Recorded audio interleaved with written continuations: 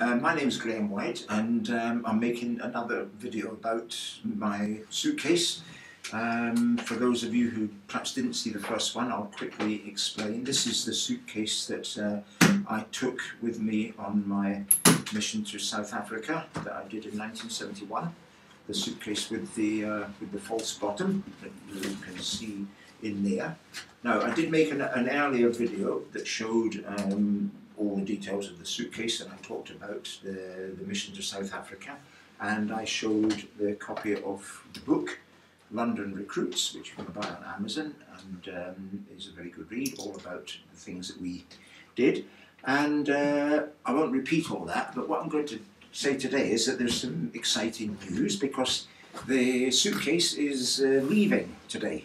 It's going back to South Africa.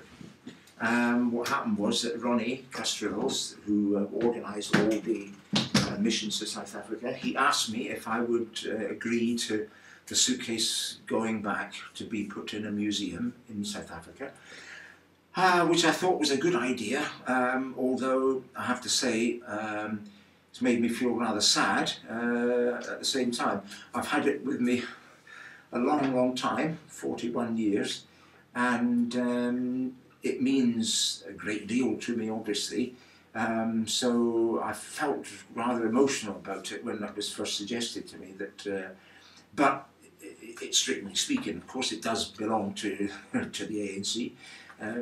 Ronnie paid for it, not me, so it's theirs really. Ronnie also said that, which was quite exciting, that it will go to a museum in South Africa that's devoted to the struggle and history of apartheid and so on, and it will have a plaque with my name on it, and some information about where we went with the suitcase and what we did and so on, and that made me feel very proud. With Dennis's name as well, Dennis, who I went with. And just to explain, Dennis and I went to in 1971 to Durban, where we carried out our mission. I was asked, when I was asked to go to South Africa, I was also asked to choose somebody to go with me, and I asked Dennis if he would come with me, Dennis Walsh, because I really liked Dennis. I trusted him absolutely. I was sure that we would stick together no matter what happened, and I had a lot of respect for him, so I knew that we would work together well, and I haven't changed my mind in the last 41 years. That's still how I feel about Dennis, and I'm very happy that the suitcase will be going back with Dennis, as it did the first time. He'll be going to Durban, and he'll be looking after the suitcase and make sure it gets a good welcome and is placed in the museum. Only this time, instead of it sneaking in secretly, it'll be going in proudly and to a place of honour, just as Dennis will be as well, and that's great.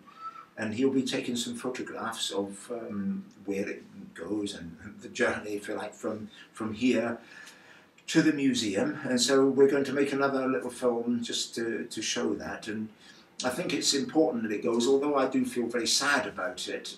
It's important that it goes because it's just one, maybe the only one left of all the suitcases that went and came back.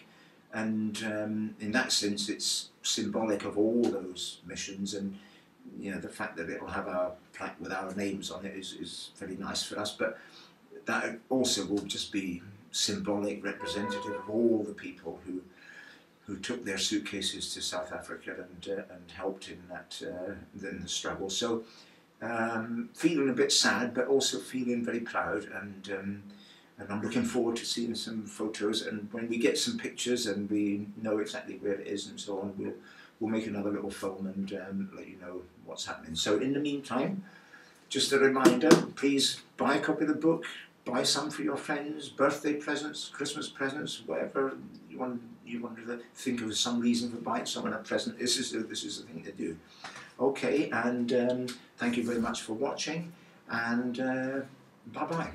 Bye-bye to the suit. And, oh yes, say bye-bye. Next time you see this, it'll be probably in the museum in South Africa. Okay, bye for now.